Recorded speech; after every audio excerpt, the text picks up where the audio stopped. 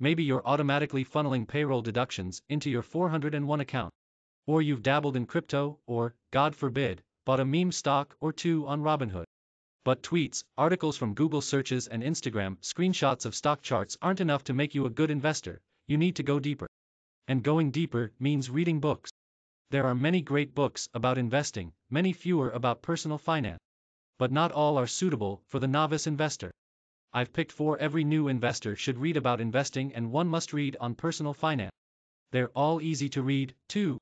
The Little Book of Common Sense Investing, by John Bogle. Most of the media and Wall Street call Warren Buffett the most influential investor of the past century.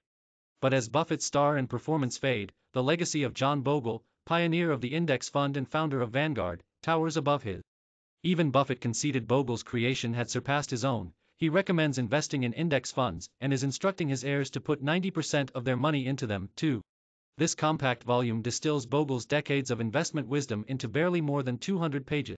It sounds the main notes of this investing giant's philosophy. Choosing winning stocks or actively managed mutual funds is folly. Instead, buy the most broadly diversified index funds, keep costs to a minimum and let the twin miracles of steady investing and compounding do the rest.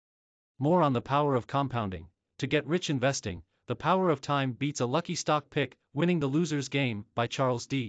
Ellis. The 8th edition of this investment classic, originally published in 1985, arrived earlier this year, and its author sat down for a Q&A with MarketWatch. Ellis was a Bogle disciple, and he makes the argument for low-cost index funds from a different angle. Not only can't individuals win the loser's game of beating the market, even professionals can't. So-called mediocre index funds beat 75% of all funds. And investors ultimately become winners by not losing. More, investors love to boast about their great stock picks, but beware of those who use fancy math to calculate their gains. Extraordinary Popular Delusions and the Madness of Crowds by Charles Mackay, and Manias, Panics and Crashes by Charles P. Kindleberger. These 2 investing classics together recount some of the biggest manias in modern market history, from tulip mania to the South Sea bubble to the 1929 stock market crash and beyond. Mackay's account is historical, while Kindleberger, a former professor at MIT, is more analytical, though the book is quite readable. Kindleberger lays out how crises develop, as lending loosens and speculation soars, and the anecdotes in both books should provide ample warning about the current excesses in everything. But since many investors don't have the imagination to connect the dots, I suspect they won't.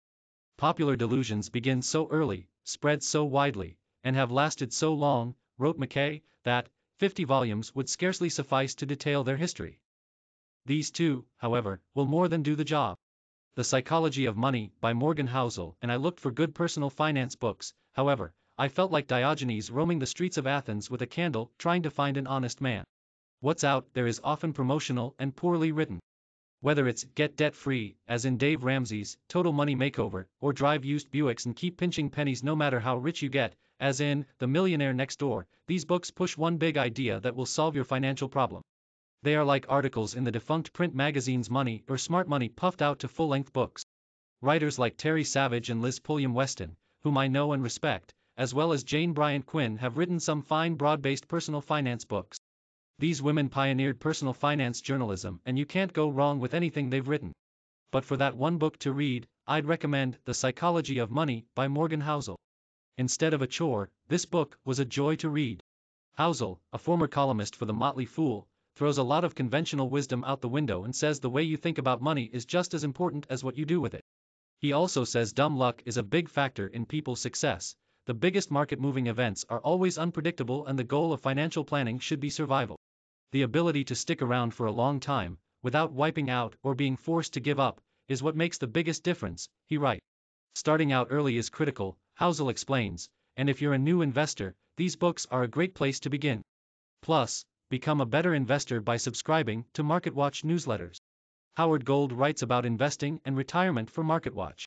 More from MarketWatch's How to Invest series. These are the most important things to check on a stock's quote page before deciding whether to buy or sell. You can beat your fear of losing money with bonds as interest rates rise. If you understand this one thing, when is it worth hiring someone to manage your money?